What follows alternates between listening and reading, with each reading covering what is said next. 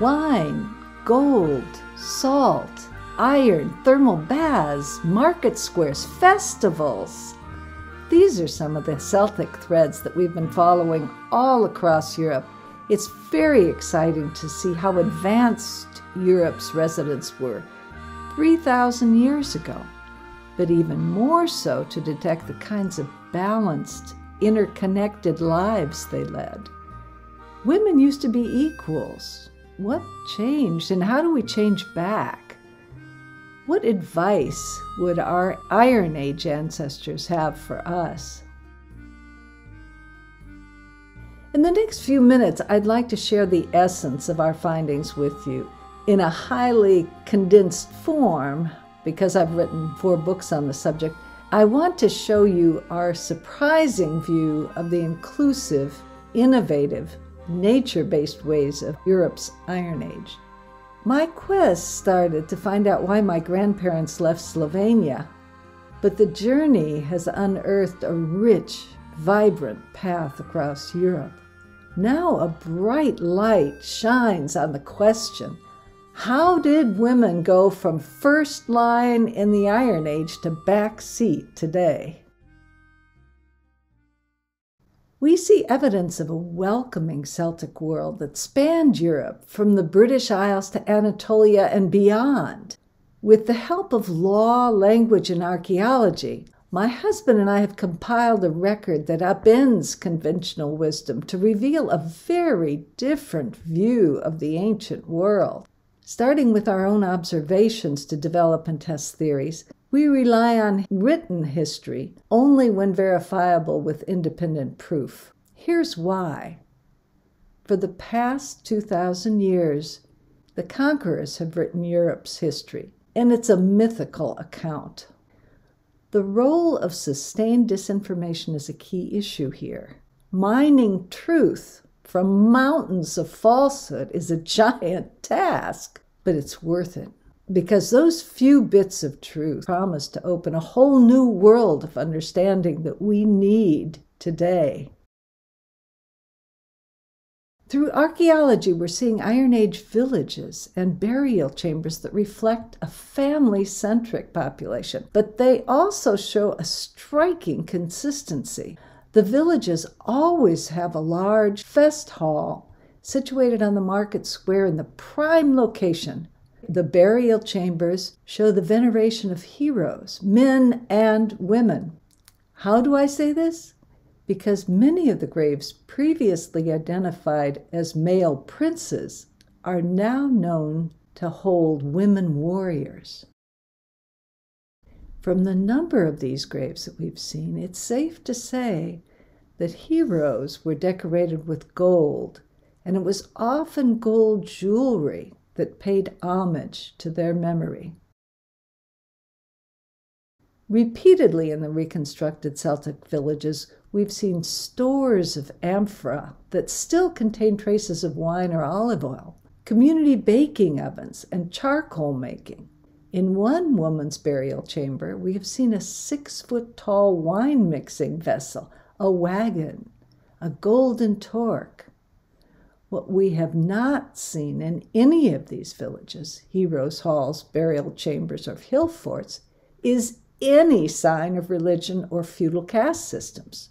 We have never seen a palace surrounded by hovels in Iron Age excavations.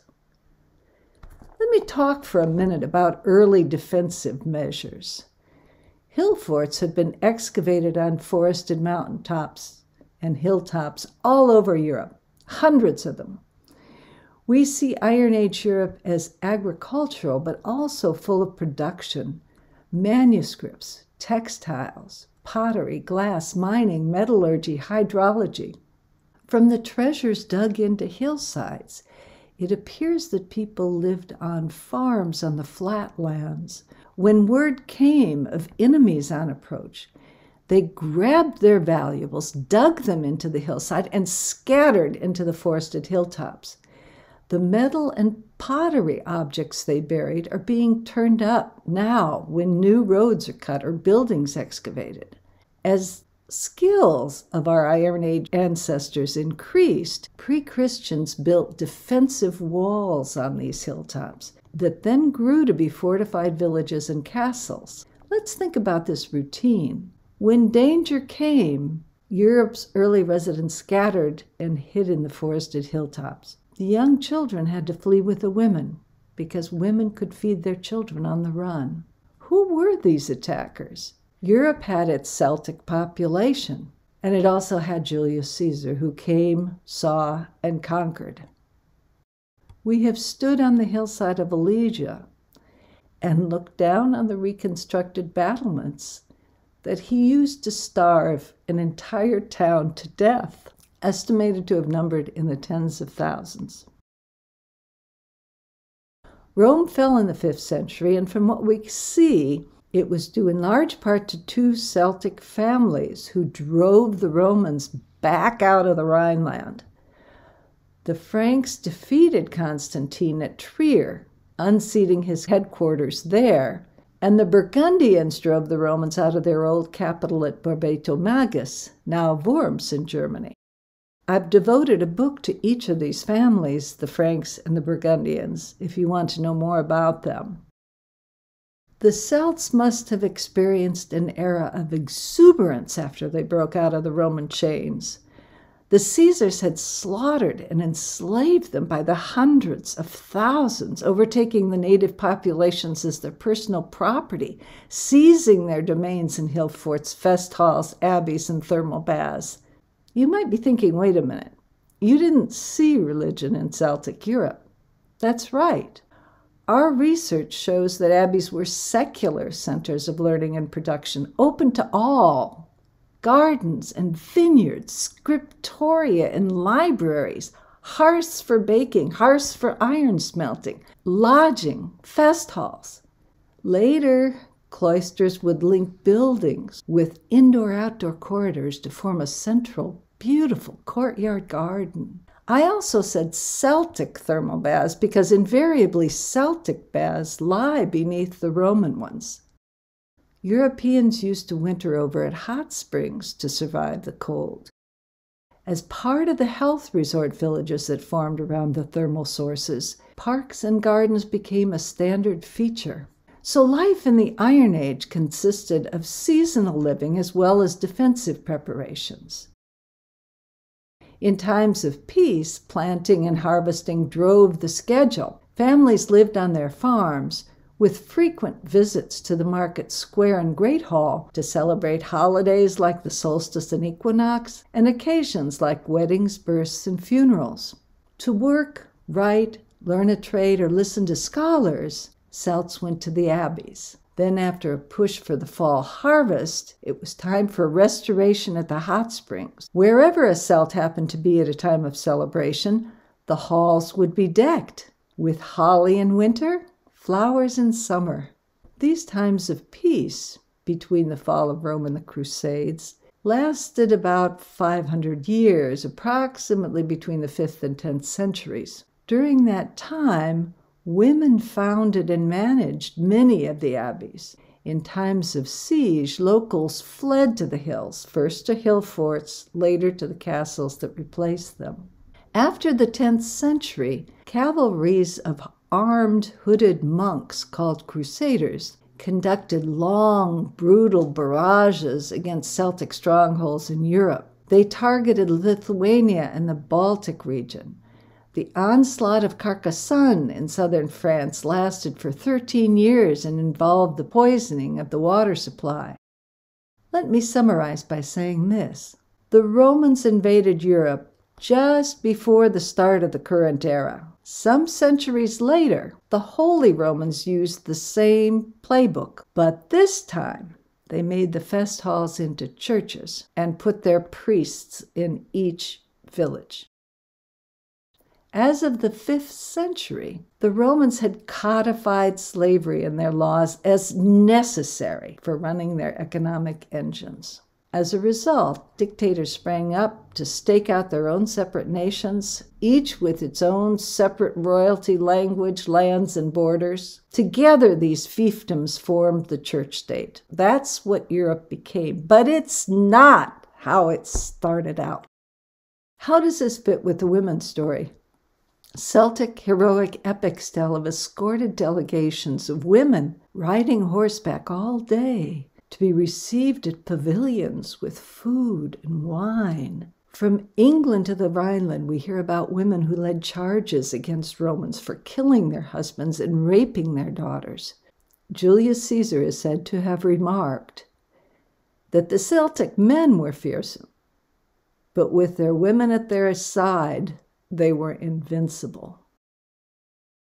These legends, whether or not true down to the last detail, offer insights into why violence against women is so prevalent today. Looking backward at medieval Europe, the Holy Roman vendetta against Celtic women is hard to ignore. Early Christian writings call women the gates of hell. They worshipped only male gods and made abbeys male only, to name only a few instances. When the Holy Romans turned the Celtic fest halls into Christian churches, they closed the doors to all but the subservient, those who pledged fealty to lords and masters. The Christians used one other highly effective weapon to subjugate the Celts: deceit. As they raked in Celtic riches, Christian officials extolled poverty. As their priests burned priceless illuminated manuscripts, the church claimed to civilize savages, while burning countless thousands of women at the stake. Christians preached kindness. The church-state criminalized secular expression and its fiefdoms. Rome's armies enforced the church's desires. For 1,400 of the past 2,000 years, church tribunals invoked heresy laws to sentence unknown numbers to death, the majority of whom were women. The direction of our research is leading us to witch burnings. We see correlations between these deaths and the beautiful paintings in former fest halls that appear to commemorate them.